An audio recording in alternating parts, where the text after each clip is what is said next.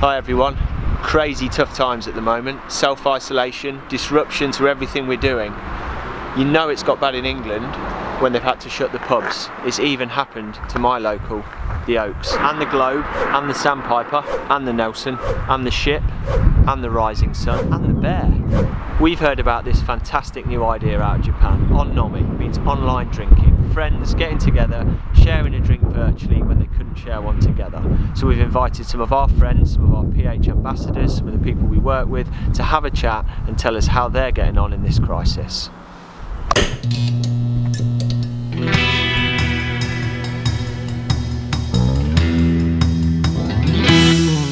Hello everyone, it's another On Nomi with me, Andy Blow, online drinks. This time we've got a very special guest all the way from Australia. We've got Mark Webber. How you doing, Mark? Very good, Blowy, very good, mate. I like this concept. Yeah. I know it's in challenging times, but I have come to the party. Exactly. What you've come prepared. What have you got there? A little bit of Australian Shiraz. Just got a little bit of grunt about it. Needs some grunt now, just clearing the vocals. Yeah, just to be clear as well, I'm on the coffee because it's 7 in the morning. What time is it with you? Is it you allowed to start drinking yet? Yeah, mate, on 4:30 in the afternoon. Oh yeah, yeah. You're all good. Ah, very good. Perfect. So you're stuck in sunny Australia. I'm over here in the UK where it is actually sunny at the moment. So just tell me a little bit about what the last few days have been like, because I hear everything's changing in Oz. Yeah, well, mate, it's like all of us, it's been absolutely extraordinary time, hasn't it? I think that I was on my way to the Grand Prix in Australia, just doing a little motorbike trip, and then when we got down there, actually the guy I was riding, he's like, "There's no chance it's going to go ahead. There's no chance." And I was being relatively positive. I thought, well, let's see how it goes, because at that point, like the start of that week, was actually looking relatively soft in the media, and in Australia we hadn't had really any cases at all. And then as the week got deeper, it was just obvious that the event just could not take place, given how it's just compounding. Like, as we know, 3 or 4 days is a huge amount of time in this period at the moment. So to have an event over 3 or 4 days, which is clearly the case for a Grand Prix like that. So I was knocked on the head, and then which was extraordinary. You know, the drivers were going home, and all the I don't know how much freight was out there, and they're planning that it's in a park. Obviously, it's not a sort of conventional circuit. It's not purpose built. So anyway, that was when it really hit you between the eyes to see, like, this thing is of course it's unbelievably serious, but it just hits home when something like that at that notice is just absolutely unprecedented. Just never have I seen anything like that in my life. No, it's when it hits it right up in front of your eyes, isn't it? You can read about it on the news and all that kind of stuff, but when it's in your face and affecting your immediate circle, it's something different altogether. So I was just I'm not going to focus on the F1 too much, but I've got to ask you, how do you see this playing out? Because from my reading, you've got to have 8 Grand Prix minimum to make it a World Championship year. There was 22 at the start of this year that were scheduled. I think we're down to 15 potential now or something like that. What do you see happening? It's a ginormous headache for them, Blowy, because, you and I have known each other a long time, and we've been close to the industry. We know how dynamic and how quick they can move. Formula One is an extraordinary business and it's extraordinary sport as well. They're militant on planning. It's a global sport. Freight's an issue. Logistically, it's one of the most challenging sports in the world, I'd imagine. And I'm a huge sports fan. I'm happy to be challenged on that, but I think there's a lot of planning. So I think, mate, to answer your question, I think that they're looking at around July, but I think that is still very, very optimistic. Considering, we've seen, what's happened with the Olympics. Obviously, that is, again, another, once every 4 years, but that's an extraordinary thing to have happened there. So Formula One with the travelling circus, with even TV, even if you do it behind closed doors with no spectators, there's a huge amount of TV production. There's flag marshals. There's a lot of safety required in terms of, let's say, someone does have an incident, because the boys aren't going to race soft, they're going to race hard. So then there might be something happen there. So there's all these other layers that quickly get put on the table where it's going to be challenging. So I think that they're looking at condensing the weekends. They're going to try and have 2-day weekends. Traditionally, it's been 3 days, so that's already something which I would certainly think it's a great idea to try and help get some events in without trivialising them too much and rushing them through, a bit like Big Bash cricket. They still need to be Grand Prix. I think they will be in there. But yeah, so it will be interesting how that all gets played out, buddy. Yeah, no, that is all to be decided, I guess. And if you were back in the hot seat, I mean, you drove in F1 for 11 years. You went there. You've never seen anything like this, clearly, but you had some tough times. I remember 2008 when you came off your bike and wrote your leg off for a while. You had to come back from that. You had a lot of uncertainty facing into the season there. What mentality are the drivers, especially, and the teams around them, going to need to be ready for when this starts again? Well, I think that, as you know, mate, most sports people are pretty resilient, pretty dynamic. Yes, we have goals and dates and schedules to stick to. So when it gets absolutely hit out of the park with something at this sort of level, I suppose it's something which we know we're absolutely on the back seat of the bus. This is not a something that our sport, even our governing body, the FIA, they cannot answer any of these questions. This is at such a high level on the governments in each region, obviously. And if we do get sort of an appetite to go racing somewhere, I think for the countries are going to be they're just not going to be synced potentially on. They're going to be for all of us to believe that everything's just going to get back to normal in an even phase on a global sport. I think it's going to be really hard for us. So mentally, I think they should be ready for that. That there's still going to be, there could be some late decisions, and I think just be ready to go when the call does come. It could be quite short and sweet, but I don't think they're expecting anything in the next few months. But when it gets closer to sort of the summer,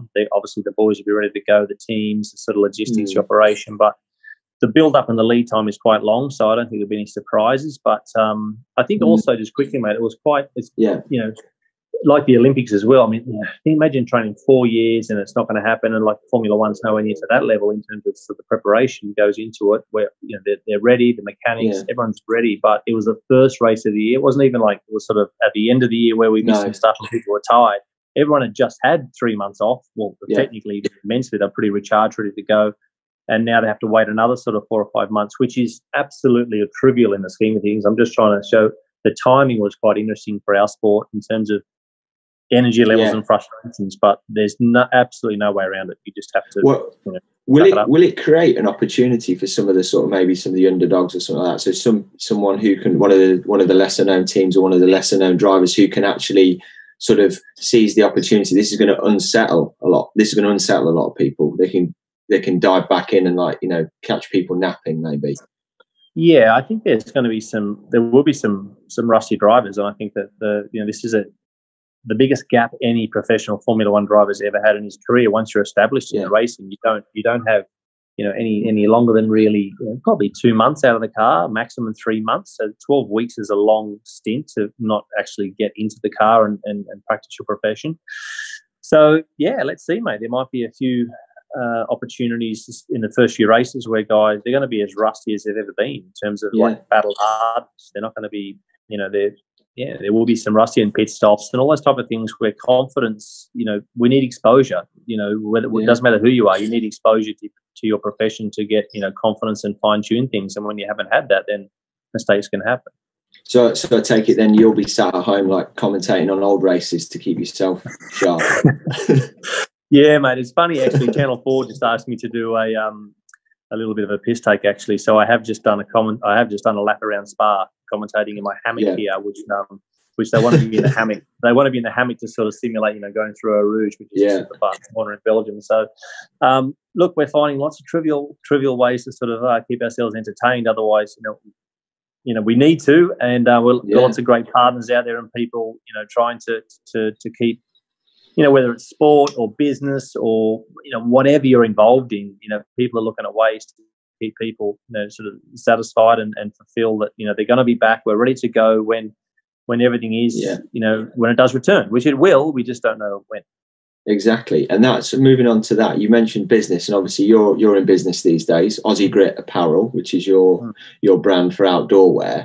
Born out of your previous, your current actually as well, love of outdoor sports and all that sort of stuff. What's it happened to that industry at the moment? What's happening to the brand? Yeah, well, straight away, mate. Given that we're linked to a lot of really good events, Particularly, we had some nice ones coming up here in Australia, which was the Ultra Trail Marathon in the Blue Mountains with the Ironman group run that event. So that was cancelled. And, you know, we had a lot of products going into that event. It was our second year, starting to get some great traction with some brilliant partners, and the consumers getting more and more confidence with our products. And then there was a few other events as well, which have been cancelled. So we planned on, obviously, you know, having, you know, good sort of, you know, infantry go through those events and get more people to touch and feel our products and get a chance to you know, basically get involved with us. And from a business perspective, that was important for us. And then also on the retail side, you can imagine that, you know, we have really good retailers in Australia here. We have about 25, 30 doors where, and they are either linked within a shopping centre or linked somewhere else, or, you know, on a high street somewhere. And that's all over. You know, it's just been absolutely decimated in terms of how people can access those stores. And obviously, so the appetite for people to get out and about. So it's tough times, mate. It's really tough. We're finding ways, like doing cool things like this with you. Obviously, you know, as I said at the top, you know, we've known each other for a long time. You're on a journey with Precision Hydration, and, you know, we've got a great partnership with both our brands. But it's you know, we've got to find ways to, you know, keep the staff hungry and motivated to try and get through this, and also it's just not that difficult because our staff, you know, you know, they've received the tough news, you know, pretty well in terms of it's going to be a tricky phase for us at the moment. So I expect nothing less from them. But yeah, still a long way to go. That's the challenging thing for all of us. It doesn't matter big or small. I think just the, you know, the supply chains and just how long it is going to be to get through this. It's quite challenging. Yeah, I think one of the good things for us is, although like you, Precision Hydration has seen obviously a slump in sales and that kind of thing, which we'd expect because quite rightly the world is focused on bigger stuff at the moment. But I think what I've seen locally to me in the UK at the moment, we're not on full lockdown. You can go out and exercise each morning. I'm going out for my 6 a.m. run, and normally I'm like one of 3 people out, and I'm like, practically I'm having to run around people to make sure I don't get too close because they're all out running. And there's a lot of guys and girls who have clearly dusted off some of their, you know, their PE kit from the 1980s, and they're out there and discovering this sort of love of running and biking and stuff. Are you getting out at the moment? Are you still able to get out? I am, mate. Yeah, I am. And you make some really good points, mate. I think that first of all, yes, I'm getting out. We're allowed to cycle here. We'll be able to do some exercise, which I do that in the mornings before it gets bit too hot. You know what the weather's like out here, mate. Can get pretty toasty in the afternoon. So I've got a hot week coming up again here, but which again, you know, first world problems. But it's we just had a bit of a sale for Aussie Grit Apparel, and what was really comforting with that sale was because I just love people breaking through that sort of, you know, first part of the concrete to get the confidence to go out and have a bit of a crack. And we have never sold more sort of larger size garments, let's say, so some of the you know, extra large and the XX large, and that sort of speaks volumes to people that, guess what, they've got a time now where they're going to have a go. And I think that's a great, you know, it speaks volumes to people that they might not have had time in the past, and their sort of lifestyle didn't give them the chance to invest back into themselves, and now they have. They've taken the plunge. They're going to buy a bit of gear. And they, you know, hopefully they go through the sizes on the journey with Aussie Grit back through that. But in terms of the, you know, the mindset of the humans, I think it's nice that, like you said, there's a lot of people out now having a go. Is it a holiday? No. It's sort of like it's a weird feeling, but people are, I think also for your mental resilience and your sort of well-being, I think natural endorphins to get outside and get into the nature 100%. Is definitely going to help people through this, because you can't be cooped up inside. It's just going to be really.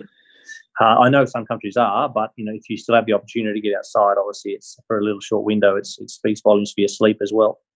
Definitely, yeah. I found it with my kids. Obviously, they're 3 and 6, and they've got my Bobby, my son, who's 6. He's got an appreciation of what's going on. He obviously realises that life has changed a fair bit for him. But in the last week, we've taken out Bethany as well. We've just taken them out on the bikes a lot. I've taken them over to the field. We were lucky; we got a big field football pitch with no one on it, about a quarter of a mile from my house. And both of them, in the space of a week, have learned to ride their bikes because we've had the time to focus. And genuinely, I know it sounds a bit like, you know, trying to make lemonade out of lemons here, but that would not have happened yet if I didn't have that's, you know, because I'm doing 50-50 childcare with my wife Lucy. She's still working, I'm still trying to work from home. We're just dividing up the days. I'm doing mainly the mornings with the kids, she's doing the afternoons, so I've got all morning. And like this morning when we finish this call, I'm straight out, we're going on a, you know, I'll take them on a push bike ride for 2 hours, and, you know, go and play around. So there are some good things, you know, or at least some positives that you can kind of yank out of this if you want to. I think the other one as well, which we were having a laugh about earlier, is we're all getting a bit better with this tech, aren't we? It's like I think we're about 30 minutes late starting this call because we couldn't actually figure out how to speak to each other properly on this thing, but we got there in the end. And genuinely, my team, we've got an 11 people team at Precision Hydration now. Fantastic, you know, and Johnny's doing a great job of organising regular meetings. You know, we're all on Google Hangouts or Zoom every morning at 9:30, every afternoon at 4:30. We've got this like on there. We've got Fancy Dress Friday, so we've every Friday afternoon at 4:30, people are showing up. I know you love a short skirt, Lovey. I know you love a short skirt, mate. Well, it's funny you should say that. It's funny you should say that, mate, because last week I was showing a bit of cleavage. You know, I was resorting to diving in Lucy's into Lucy's wardrobe from a fancy dress. But we've had some great creativity, and I've seen with my team like a phenomenal bonding happen through this. You know, because of the common adversity, and that's one of the things that I want us to all take away from this, is like we're going to come through this as a team. Absolutely, mate. And I think that there's no question about it and it's so hard to be, you know, condescending or patronising or find the right sort of tone of words. But I mean, I don't think there's going to be, you know, the time of now where there's going to be a lot of pressure in households too. You know, a lot of, you know, discussions where, you know, around finances or around, you know, just how they can manage the kids in school, because everything has been affected. And I think that patience and talking to each other, and this is actually, you know, I think the positive things you mentioned about your staff there and what goes into the normal household too, not just the Monday to Friday 9 to 5, but after hours, is that this is no one's fault really. Like, you know, you can't really to have a real to break down and have the pressure of it getting to everyone, whatever your situation. I think it's really important somehow to find the patience and the opportunity to talk things through and find some of the positives to try and get through this. I know, look, everyone is in this together. Everyone, like some of the, you know, the phone calls I've had with people that I just would never ever imagine having. Everyone's affected with this, and we're all, you know, trying to get through it. And I think communicating with your loved ones and doing what you can to stay as positive as possible, and just break each day down to, I think, not take it in holistically and say, well, it could be this, it could be that, the media, you know, can really torture your head. I think just, you know, chip away, and as we do in the sporting field, you know, you never focus on round 16 when you're in round 1. We've got to just focus on what's ahead of us, and I think it's really important. Definitely. Well, like you say, I mean, how would we have been sat here having a chinwag, you know, like this normally in March? You know, no, because I'd be flat out, you'd be flat out. You know, it just wouldn't happen. So it's at least it is that opportunity to connect. I'm sitting in on a surprise. I'm not going to say who's it's for, but there's a surprise birthday party going to happen in a few days' time on Zoom for someone, because you know we can't all get together. But it means I'll see a load of people that I otherwise wouldn't have seen, because I probably wouldn't have been around to actually attend a physical do. So, hey, you know, we're gonna do what we can. That's right, mate. Yeah, no, I think it's important. And we actually had one of those the other night for David Coulthard. He was 49 on the 27th of March, same day as my dad. So we had just a rotating bit of a sort of a revolving door of 8 or 9 people coming through, and everyone just but bizarre to see, you know, all of us sitting there, frankly, you know, pretty much alone. I mean, I was just getting out of bed, and the boys, I had a glass of red at 7 a.m. for DC to celebrate. So it's bizarre times, mate, and that's what you know. It was really weird. So we are trying to find ways to hit the little milestones, as you say, mate, whether it's anniversaries or birthdays or whatever, and try not to be disrupted too much, and find ways to stay in touch with each other. Excellent. Well, on that note, mate, send our best to all of your gang, to Anne and to MT and Cassandra and Andrew and Kerry and everyone. And we'll stay in touch with them. over the next few weeks and months. And I hope that you enjoy. Not enjoy, or well, I suppose I do hope you enjoy it, but I hope you this downtime, this enforced downtime, is something good for you as well, because I know you work yourself hard, so don't work too hard the next few weeks. Yeah, no worries, mate. All the best again to all your team at Precision Hydration, all the guys. A quick funny story, mate. When I did the motorbike ride, it was quite a long bike ride from Noosa down to Melbourne, sort of 4 or 5 day trip, and I was doing it with a buddy of mine. Really cool actor, Eric Banner. And one morning we come down to breakfast and he goes, I slept shit last night, mate. So he said, for the first time in my life, I actually got some cramps. I said, mate, well, I've just got the thing for you, mate. So, and I had with me, mate, some Precision Hydration. So bang, so Banner launched some of those into him, and he's got some of those at home now, and he swears by them. So you're into the acting space too, mate. Can we put on the packet now that Chopper Bloody Reed drinks... Well, mate, it might put people off sales. I'm not sure if people drop a read. They want to get too much into that. But, yeah, no, he's on board, mate. He loves the product. So all the best, matey, and we'll stay in touch in these trying times, and pedal to the metal for everyone. Lovely to see you, mate. Cheers. Bye-bye. Thanks. See you, mate.